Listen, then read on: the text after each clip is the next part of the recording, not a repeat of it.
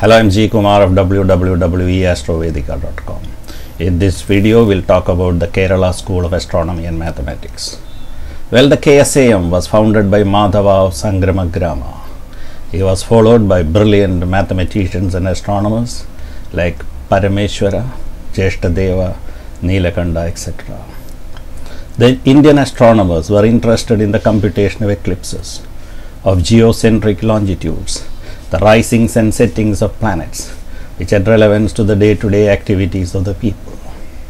Did not Emerson say, astronomy is excellent, it should come down and give life its full value, and not rest amidst globes and spheres? They were not bothered about proposing models of the universe and gaining publicity, but then they did discuss the geocentrical model, the rationale of their computations.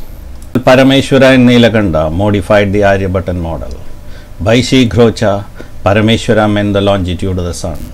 Shighrocham sarvesham ravir bhavati, he says in his book Bhada Deepika. For the interior planets, the longitude of the Shighra correction is to be deducted from the sun's longitude, the Ravispuda, to get the anomaly of conjunction. The Manda Prati Mandala is the mean angular motion of the planet, from which the trigonometric corrections are given to get the true geocentric longitude. Jeshtadeva was a Kerala astronomer who helped in the calculation of longitudes when there is latitudinal deflection.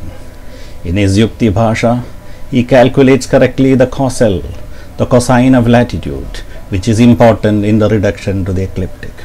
There is a separate section in the Yukti Bhasha which deals with the effects of the inclination of a planet's orbit on its latitude.